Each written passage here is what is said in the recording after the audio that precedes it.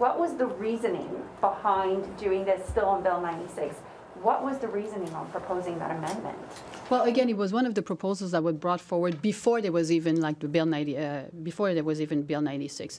But obviously, this was done in good faith. But we have to recognize that consulting did not happen the way it should have been. People should have been more involved. The implications, and when the role of a leader is also to say, there's not enough work that has been done. People have not been consulted. There are impacts that we haven't seen. Recognize it and say, okay, this is not going to work. This is not going to work. And to say it. That's why I'm saying now the ball is in the camp of the CAQ to find a solution. The perception of voters and your voters is that you created this.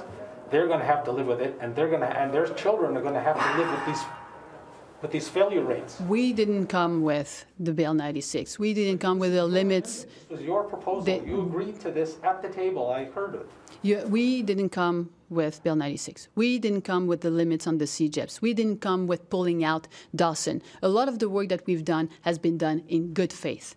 Now, obviously, this government doesn't want to work with us on this. I mean, again, the ball is in their court. They understand the implications now. It's not like they don't understand. They understand the implications. So they need to realize that those implications, the ministers have to talk to the heads of the CEGEPs. The minister has to talk to his counterpart and really figure out how we're going to prevent people from failing classes.